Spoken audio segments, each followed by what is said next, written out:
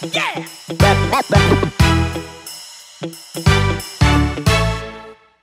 The character Aunty Merle started 25 years ago. That's when I started my stand-up comedy routine. And one night I just took a little dookie out of my pocket and I put it on my head. And the character Merle was born. And now here we are, well, more than 2 decades later, on stage at the Baxter Theatre, and Aunty Merle has her own musical.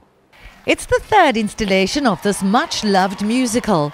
This time around, it's called Aunty Merle Things Get Real.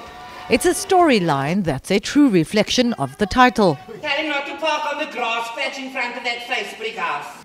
The things I wanted to bring out in this one, firstly, there was we definitely wanted to let people know that we know that so many people have gone through loss, and I'm not only talking about the tragic loss of life, but people have lost their jobs, and with that there's a loss of income, so people have lost their homes as well. And then I have people very close to me who, they've in the world of drugs and TIC and the abuse of drugs, and I just feel that not enough is being done about that. In fact, I go to the point of sometimes thinking that the authorities turned a blind eye to it and look the other way. Dennis Abrahams, played by renowned actor Royston Stoffels, has been married to Aunty Merle for the past 30 years. He's been there from the very beginning.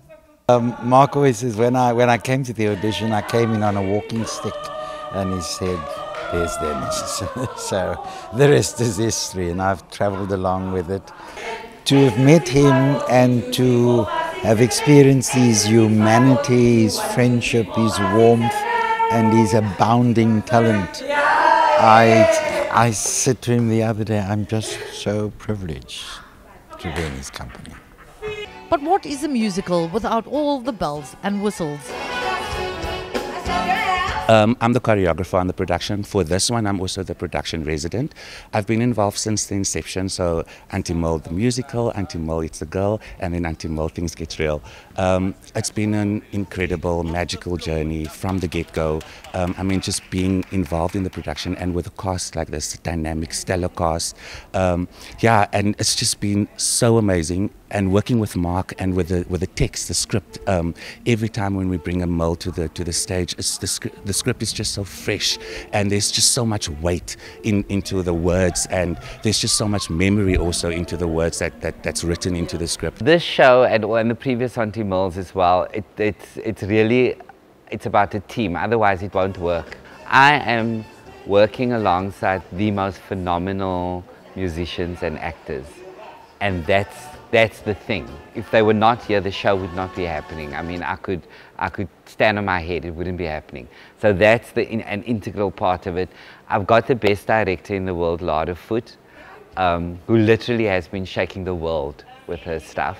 And because so much of it is set in the Cape Flats, we need it to be treated with such tenderness and with such care, because in the wrong hands it can go horribly wrong and very stereotypical, which is where we don't want to stand. And then Anwar, my partner and husband, produces the show.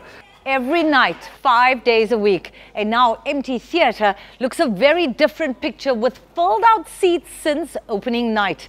Proof that Aunty Merle has certainly crept into the hearts of many over the last years. Tanya Neft, Feel SA, Cape Town. Yeah!